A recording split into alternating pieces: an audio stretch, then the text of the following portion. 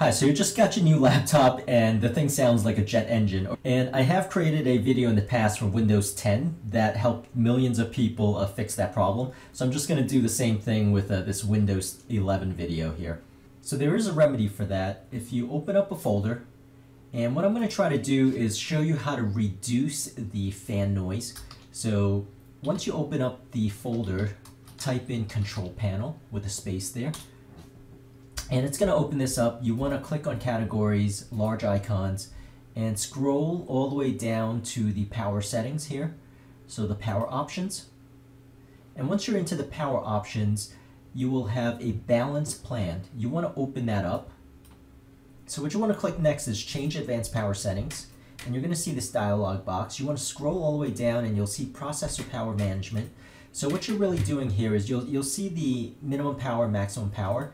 So what you're going to be doing here is you're going to reduce the maximum power so that the CPU doesn't overheat. And when the CPU doesn't overheat, it's not going to trigger the fan to be that jet engine power, fan noise. Now, what this does is it does reduce the kind of performance, degrade it a little bit, but you might not need that. So if you're playing heavy games or something like that, you might actually need it.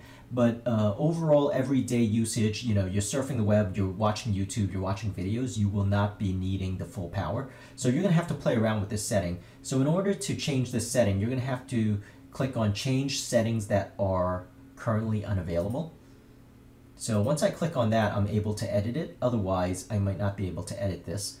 So you might want to start with 60%, 50%, something like that, even 70%.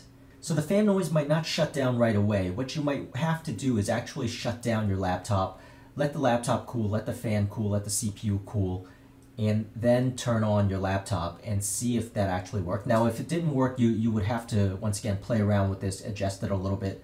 Now, if you want to switch back and forth and have a different power plan, so you'll notice here my power plan is actually balanced, and I only have one power plan here.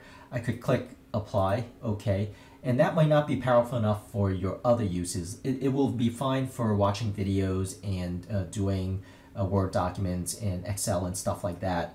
But if you have to, for example, create a new power plan. So if I go all the way back here and I can create a new power plan and I could say high performance. Now the high performance, or even create a custom plan. So you could have different settings where you could switch back and forth depending on your actual usage. But hopefully this will reduce the noise from being a jet engine to, maybe just, a very steady, basically a steady low hum. So hopefully that's the case. So that's my tip of the day. And, thank you so much for watching this video. I hope it helps.